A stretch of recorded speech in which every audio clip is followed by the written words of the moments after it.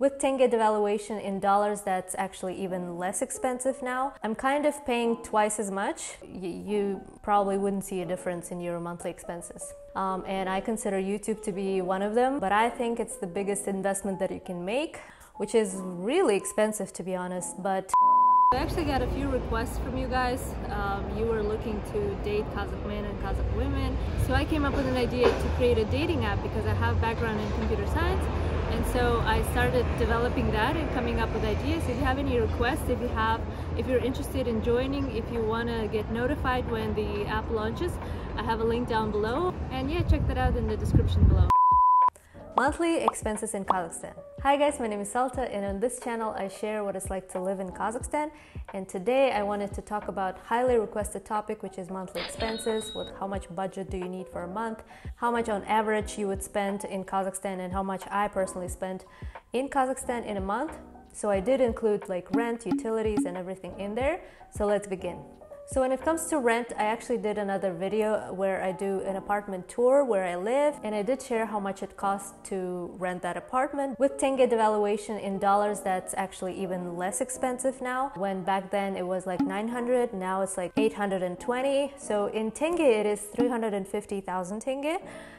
Which is actually very expensive in Kazakhstan. Like on average it would be about 150, 200k, which is around $410. So I'm kind of paying twice as much because that's a really cool apartment, that's a really great location, and it's something that I'm willing to invest in. But in general, you can get apartments for so much cheaper in Kazakhstan. Point number 2 is utilities. And utilities, again, for my apartment would be a little higher than average, actually a lot more, like twice as high for the average for my utilities, especially in the winter months. Like last time I paid, it was about 50,000 tenge, which is really expensive, to be honest, but that would be about $117. But on average for other apartments, that would be in the summer months when you don't need to heat the apartments, that's usually 10k to 15k. And in the winter, when there's heating, you would pay about 20k. So that would be on average about $84. On my previous video where I talk about my expenses for the week, actually here you can watch it,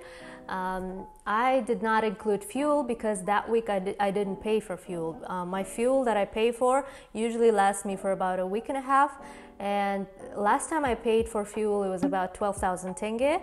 And if I do that like 3 times a month, which maybe I did like the upper estimate for the fuel that I get every month, that would be about 36k, which is $84. When it comes to washing my car, I don't really wash it that often, to be honest, because there's always rain, there's always like some kind of weather conditions that, you know, there's no point in washing it. But when I do it, that's about 6,000 tenge, which is about $14. And let's imagine I wash my car once a month. When it comes to parking is very minimal here. I don't even want to count it. It's about 100 tenge, 200 tenge. That's like how many? Like 20 cents, 30 cents, you know, things like that. And that would maybe roughly come to a couple dollars. So you probably wouldn't see a difference in your monthly expenses. Beauty items is something that, you know, depends on someone's expenses and preferences and whatever they need. I'm just gonna include whatever I spend this month. I did get a couple of SPFs. What did I get? I got some hair masks, and that was for about 3,600 tenge, which is $84. And then I got this bracelet actually yesterday, and that was also 36k, which is $84. Next is something also optional, but I do spend a lot of money on education, on different online courses. I always take some kind of courses, and I love to learn. I'm very curious about things, and this time, and especially about my professional career, and I consider YouTube to be one of them. It's not the only thing that I do, but it's something that I do take very seriously, and I take a lot of courses. And last time I took a course which was about 38,000 tenge, and it was really discounted for Kazakhstan, which was really nice. Otherwise it would cost about $300.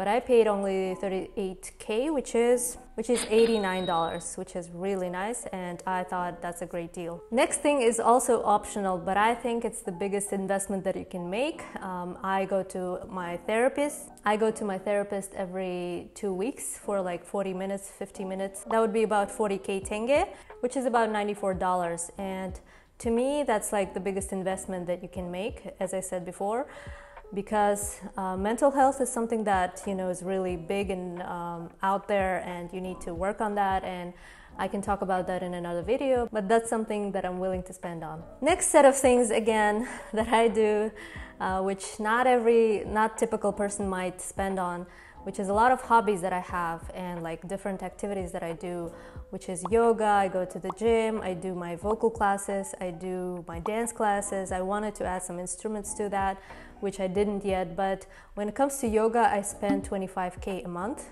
which is $56. For gym, I actually started training with this personal trainer, which is very cheap. It's actually 10K. I pay for membership, but it comes with a personal trainer, and she trains people in groups, so she doesn't stay with you the whole session, but she just tells you what to do, and like she circles around, which is really something that I discovered, and I think that's like such a great deal, because usually personal trainers in Kazakhstan are more on an expensive side. So 10K that I paid for my personal trainer, that is $23 a month, or maybe that's like eight sessions. I'm not sure, but that's still very cheap. For my vocal classes, I pay 36K, which is $84, and it is on an expensive side. You can't find vocal classes that are 10K, 20K, but I personally love my teacher, my coach, vocal coach. She's like an amazing singer herself, and I learned so much through her that I never learned from other people. So I'm willing to pay a little extra for that. And then there's a dance class that I go to once a week, which is about 14K, 20K, depends, but on average that would be 15K tenge, and in dollars that would be $35. By the way, I'm counting as of current rate for dollar and tenge, which is 427. Beauty services, that's a big one because it's very cheap, and so you can do so many things with your appearance. So I do my manicure once a month, which is about 5,000 tenge, which is about $12. I do my pedicure, which is about 7K on average, and that's $16. I do some lash extensions sometimes, not all the time, but usually it's about 10 to 12K tenge, which is around $26. And then I recently, for the past like 4 or 5 months, I started doing laser treatments for my skin, for my hair removal, and that is like 23K a month, which I actually thought, like, why did I not invest in this so much earlier than I did now, because it's such a lifesaver. So 23K is $54 a month that I pay for a laser hair removal. Gosh. For food and groceries, you can actually check my video about how much I spend in a week, because you can see how much I pay in restaurants. But I looked at my bank account and I saw how much I spent for the past month for food and restaurants, for cafes, for groceries, and that's about 130K, which is around $311, which I still think is very cheap because I mostly eat out in Kazakhstan. There's another expense that you may not encounter, which I go to my doctor who checks my gut health, who checks my like levels of vitamins in my body, and like in general, it's just something that I do as a checkup, So the doctor's appointment costs 20K, which is about $47. For internet, if you want to have internet in your apartment, that usually would cost you about 6,000 tenge, and it's pretty fast internet when you compare it to the US, and it's gonna be about $14. So once I go to my doctor, I usually spend some money on some supplements, and this past month, I checked how much I spend in pharmacies, and that turned out to be 25K, which is $60. House supplies. Sometimes you need them, sometimes you don't, but last month I bought this wok pan because the one that I had didn't do its job properly. So I got one for 31K, which is from Korea. It's called Happy Call or something, and it's around $73. For taxi taxi is so cheap in Kazakhstan. On average, it would cost you 700K, but you do need to get an app for that, because if you do try to, negotiate prices on the streets, people might fool you and you can't check how much that actually costs. But if you get Yandex Go or Yandex Taxi app, you can just get the taxi wherever you need to go. And that usually about 700 tenge on average. I might have taken about 15 trips this past month. And if you calculate that, that comes to about 10K a month. And that's about $25 for the whole month. How cheap is that?